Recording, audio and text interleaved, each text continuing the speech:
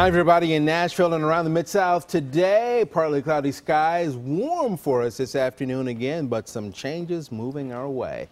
Here is the exact track for you as we run the clock for today. Partly cloudy conditions. We'll still get a good dose of sunshine, and that's going to warm us up. We're dry through early afternoon. Now, notice as we head into mid-afternoon, a couple of those showers try to get organized. I don't think it's a great chance. We'll say 10% chance overall, maybe closer to 20% over some of these southern areas. That's going to die down past sunset as we head toward tomorrow. Look for a dry start, but then through the day, cold front coming in and some area showers and thunderstorms will fire up. Right now, it looks like this stays below severe limits, but we'll keep an eye on it. There could be a few leftover showers toward the plateau Saturday morning, but key thing is on Saturday, daytime high is only around 70. That means most of Saturday afternoon spent in the upper 60s. Here's real sky for today. Partly cloudy conditions overall in Nashville this afternoon. Look for a high of 86 and a wind southwest at around 5. Your 7-day now. Tomorrow's high is at 80.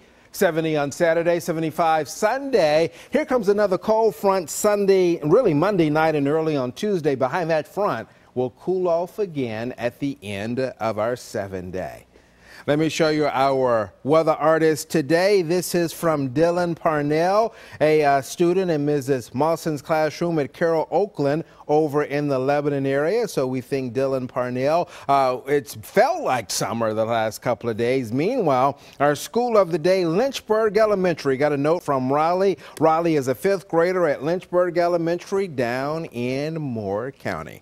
We appreciate you stopping by NewsChannel5.com. Have a fantastic day.